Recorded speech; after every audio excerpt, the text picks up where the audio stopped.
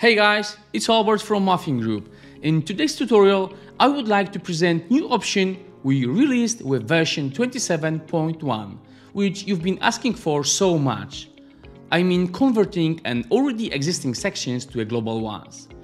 I know that many of you have been eagerly waiting for this feature, so without extending this introduction, let's get to the specifics.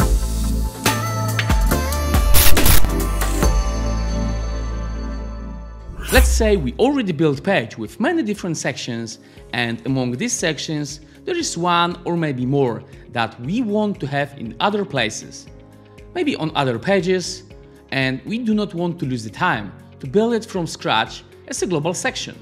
By the way, if you didn't watch my video regarding global wraps and sections yet, I will leave you the link to the tutorial in the left top corner, but also in the description down there below, so you can watch it anytime.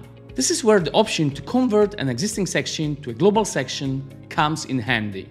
The whole process is extremely easy and would take just a few seconds, what I'm going to show you right now. To convert section to a global one, just right-click on the section you want to convert and choose Convert to Global option, or hover over the icon in the upper right corner of the section, these three vertical dots, and choose Convert to Global.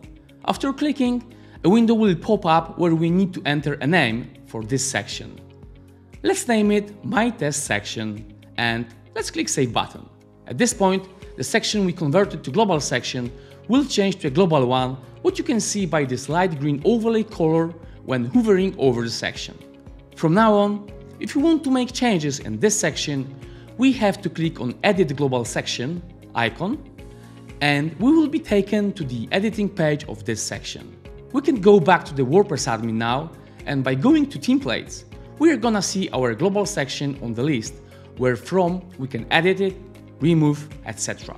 If now we want to use that section on page, all we have to do is choose that section from the list of global sections while adding the content. What's more, if for some reason we decide that we wanted to insert different global section, we can easily change it by clicking on Edit button and choosing another global section from the list. It's that simple. So, as you can see, converting a section to a global section has been simplified as much as possible. I personally like this option very much and will be definitely using it. I hope you will enjoy it sometime too. If you like this video, I encourage you to watch another video where I explain how to use global sections and wraps. And as always, thanks for watching, and remember to like, subscribe and hit the bell icon to get notified every time we release a new video.